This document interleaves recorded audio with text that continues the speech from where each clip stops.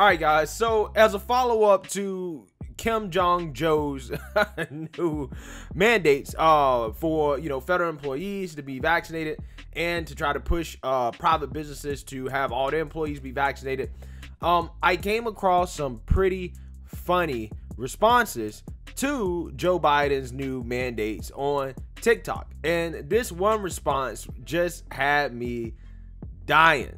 Take a look. We've been patient, but our patience is wearing thin. Fool talking about my patience is wearing thin. Who the you talking to?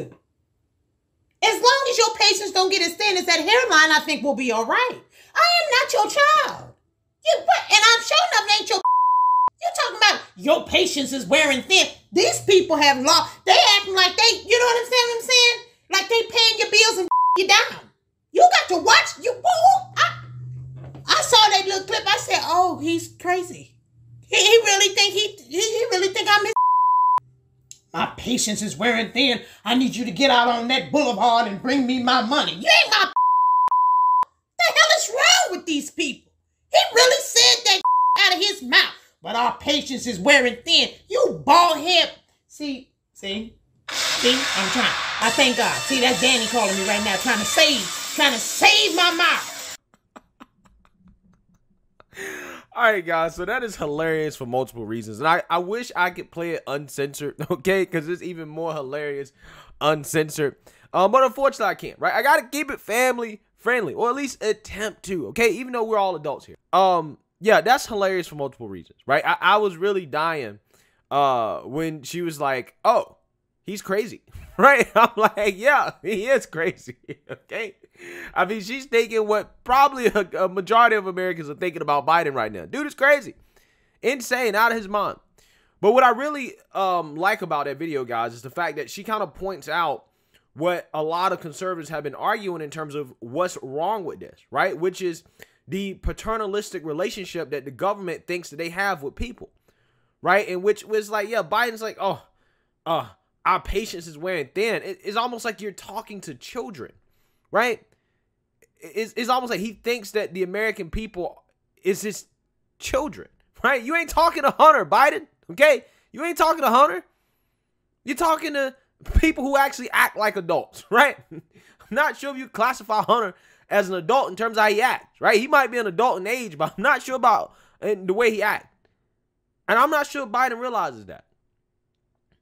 And I think that's why so many people had such a big issue with his speech and what he said, right? His delivery was low-key disrespectful. You're talking to people like they can't make their own decisions. And, somebody in the comment section while I saw this video was like, oh, I bet she's vaccinated. And I'm like, that's not the point. Right? Whether she's vaccinated or not, it doesn't matter, right? She probably is vaccinated. If she is, good for her. Great. But the thing is, guys, that the point of what Biden's trying to do is that it almost seems to me that they're trying to divide the vaccinated and unvaccinated. The same way they try to divide us based off race. The same way they try to divide us based off sex. The same way they try to divide us based off sexual orientation, right? I'm not sure if people realize this, but politicians specialize in creating division in this country, right? They specialize in dividing people based off certain characteristics and qualities, right? That's what they do.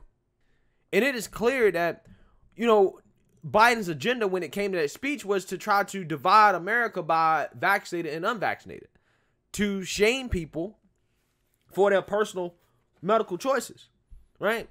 And in my opinion, I just think that that's wrong. And I think that's something that's a very dangerous path. So when I see stuff like this, again, I think that it kind of encompasses how a lot of people are feeling about what Joe is saying. And that's why I say that they're not really helping their case, right? If their whole thing is we want more people to be vaccinated, the worst thing that you can do is to take the approach that Biden's taking.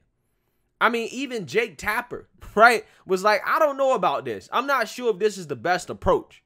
I don't think scolding is the approach. Right. So when even you got Jake Tapper on CNN, right? Basically the Democrat News Network, DNN, really is what it should be called. When you got DNN basically saying that I don't know if that was a good idea, then it probably wasn't a good idea, right? It probably wasn't a good idea. So like I said, man, again, I just found it hilarious what she said. I think a lot of people kind of felt the way she felt about this speech. Let me know what you guys think. Make sure you like, comment, and subscribe. Most importantly, share a Black conservative perspective. Peace.